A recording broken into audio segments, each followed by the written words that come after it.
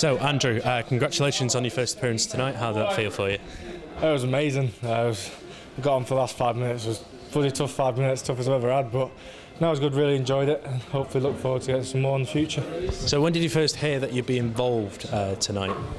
I heard earlier on this week, played the Jets, well, no, actually, end of last week, played the Jets game on Monday. Got told I'll be getting game time Monday, and then hopefully get some today. And then, yeah, just found out then. Has it been a dream to play for Sale? Oh yeah, it's fantastic. I mean, it's when you're training with all the guys and every day, day in, day out, you're just looking forward to getting that one day where you get a call up and playing with the first team on the pitch. So, absolutely fantastic feeling. And Worcester next week, is it going to be another tough batch at Six Ways next weekend? Oh, it's always tough going down there. They've not been doing too well recently, but going away to us is always a tough match. And boys carry on the way they're doing with the performances they're putting in, and the form is starting to get in, the back-to-back wins, and I'm sure we'll be fine. Thank you very much, Andy. Congratulations. Thank you.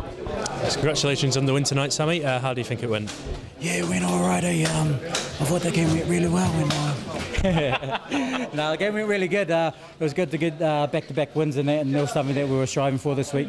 And even though the game was a bit messy and that, a bit scrappy, but we managed to come through with a win, and that was the main, the positive thing tonight. You made some massive hits tonight.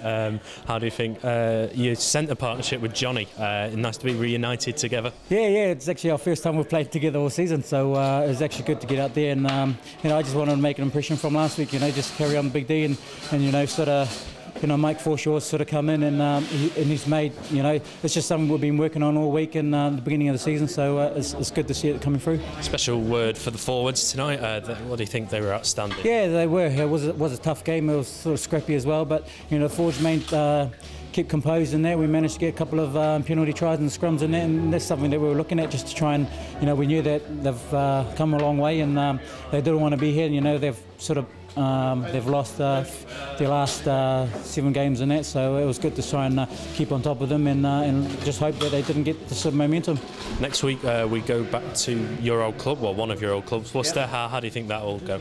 Yeah, we've got the weekend off, so it's a good time for us to refresh and spend some time with the family, and we hope we're on a high at the moment, and hopefully we can keep adding to it each week by week. Congratulations on the win tonight, Ross. How do you think it went for you?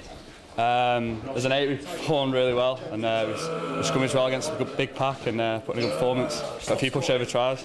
It's good for the pack. You got man of the match tonight. I saw you carrying out the bottle of champagne.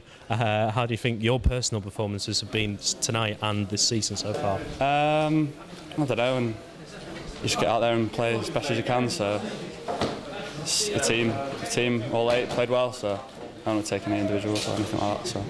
Next week a trip to Worcester. How do you think that'll go for you? Well, we just got to keep it on. We're on 2 wins from the bounce on the bounce now, so take that through into next week and hopefully get 3 on the bounce. Sorry, just take one game at a time. You got a few days off now. Have you got anything special planned, or are you just going to relax and get ready for tough game next week? Yeah, just recover tomorrow. Be pretty sore, so hopefully be all right, and then we'll get back into training. Thank you very much, Ross. Cheers, thank you.